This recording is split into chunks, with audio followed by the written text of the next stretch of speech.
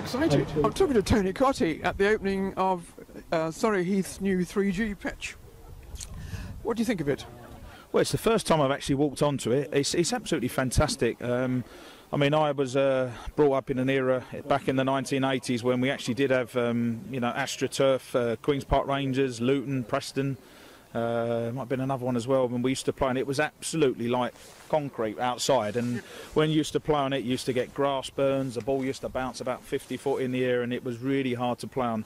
This stuff is fantastic. I'm guessing you could probably wear mouldy boots on here. I've got trainers. Most of the young lads have got trainers on, but it's the sort of pitch that, as a kid, you know, I'd love to have had this sort of facility when I was younger. But sadly, we had to play on the concrete and on the muddy grass and that. But as an all year round, complex is fantastic. Well, I played hockey, and it was even worse in the 70s because it was sand. Yeah, exactly. Yeah, I mean, it's great. We've moved on from those days, and technology now gives us this sort of pitch for the kids to enjoy, for the grown-ups to enjoy, and like I say, it's not just during the summer. You can use it all year round, especially when we get bad winters. Having been a professional footballer and now a famous commentator on Sky, what do you think of the country's youth development for football? Well, I think there can always be a lot more done. I must admit I'm disappointed with how England have done recently. I travelled out to Brazil last year to watch the World Cup. We was knocked out after 2 games. I was absolutely as gutted as anyone else, and there's obviously been some problems. I mean, the issues come from the Premier League. As great as the Premier League is, we all enjoy watching it. It's a worldwide phenomenon, but we are not doing enough to invest back into our English team, back into the grassroots, if you like, the youngsters. And we need to bring more English players through, more British players. Greg Dyke is trying to change things, which is great. I'm really impressed with what he's done in the short time he's been in charge at the FA. But we need more young English players to come through, and actually things like this help because the kids get the chance to play football all year round. They can practice their skills. So we need more of these pitches around the country. Tony, very, very wise comments. Harry Kane coming through is setting a marker again, isn't he, for bringing youth forward in England players? Well, the thing is with Harry Kane is he's been given a chance, and there's been many kids over the last 10, 15 years who might have been the next Harry Kane, but for various reasons, sometimes it's just the manager doesn't fancy you, but sometimes, unfortunately, there's a backlog of dare I say it, cheap foreign players who are clotting up the system. I don't think any of us would ever dispute the fact that we all marvelled at Thierry Henry and Gianfranco Zola and Paolo Di Canio and many more.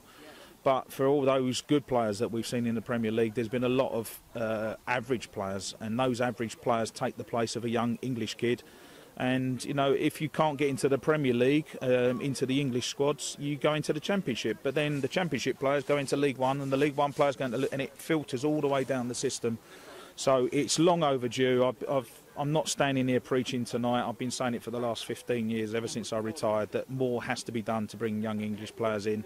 And Harry Kane is a shining example of someone being given the chance, being given the belief. I was at Wembley on Friday night and I stood up and applauded him onto the pitch, and I stood up 80 seconds later when the ball went in the back of the net right in front of where I was sitting. So I'm proud to say that I was there on Harry Kane's debut.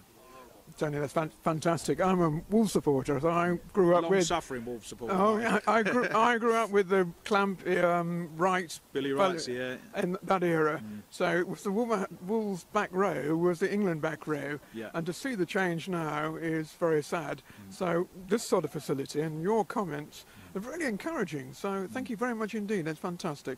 That's my pleasure. Well, let's just hope that the people in charge, they should get more ex-players involved. Unfortunately, they don't seem to push that campaign. They seem to get pen pushers involved, and that doesn't always, bring out the best thing in football. One final question. What do you do to keep fit, being an ex-professional sportsman? Not a lot. I sit on the sofa at Sky Sports and travel around the country. I play golf. I've been playing golf today, and so unfortunately my knees aren't quite as good as they used to be, so I don't do too much fitness work. I'm really hoping that the boys aren't going to put me through too much pain tonight. I've got a feeling I'm going to get dragged over to take penalties or to pass on coaching tips, and the least the better, I would say, from my point of view. You've been very generous with your time, Tony. Thank you very much. You're welcome. Thank you.